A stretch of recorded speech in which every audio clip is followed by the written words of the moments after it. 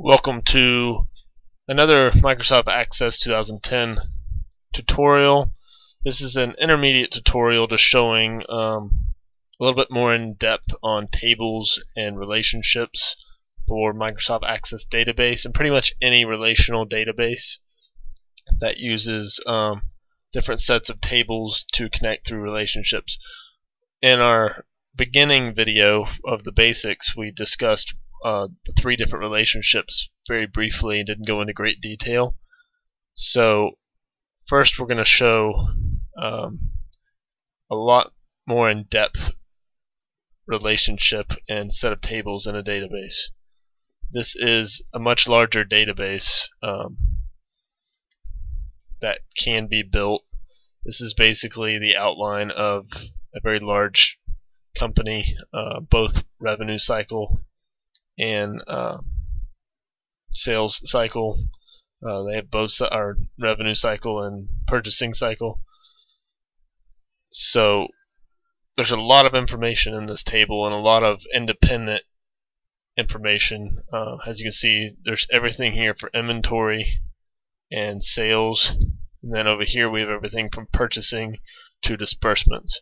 We have different things set in place for customers, keeping records of customers, their credit rating, zip codes, and there's a lot of different lines going through here, but each one of these lines is connected to a relationship. As you can tell, this is a one-to-many relationship, and we have a few one-to-one relationships in here. This is basically what a large database for a large business would look like. Depending on how much information you're wanting to store, it could be bigger than this. So what is so important about the relationships of different tables? So first we have to look at the definitions of these to actually understand what is so important about them. These are the Microsoft definitions for Microsoft Access 2010 for each one of the relationships. A one-to-many relationship is more of a relationship based on one unit and one table being connected to many in a different table, as we discussed in our basics video. It says consider an order tracking database that includes a customers table and an orders table. We have both of those in the table that we're using. A customer can place any number of orders. It follows that for any customer represented in the customers table, there can be many orders represented in the orders table. So one customer might have 10 orders. So that one customer is tied to 10 orders, but one order isn't tied to more than one customer. This would be an example of one-to-many relationship. Feel free to pause this and read through the rest of the definition. For time reasons, I'm not going to read through the rest of it. Many-to-many relationships. Says consider the relationship between a products table and an orders table. A single order can include more than one product. On the other hand, a single product can appear on many orders. So that's a good example of two tables that can have a very large relationship between each other.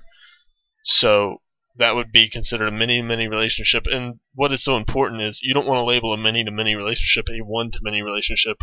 Or whenever you go to run queries and reports or to extract data from your relational database, you're not going to get the proper information to be pulled out of the database. There's going to be gaps in the information. A one-to-one relationship, according to Microsoft, is each record in the first table can only have one matching record in the second table, and each record in the second table can only have one matching record in the first table. This type of relationship is not common because most often the information related in this way is stored in the same table.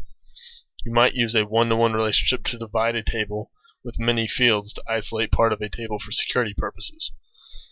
This, as I say, is not used a lot, but there's not a lot of reasons to use this table. I haven't used too many in the past. I think the current database has one in it somewhere, but it all depends, again, on the information that you're using. So our actual database here has just about every function of a business that can be used as far as purchasing and sales. We can look at a one-to-many relationship as a customer is only going to live in one zip code, but we may have a zip code with more than one customer, so one zip code could have half of our customers in it, depending on how big of a region that we cover with our business. But this is basically how it would need to be set up. There's not a whole lot more that can be said on relationships and on the different tables and how they could be set up.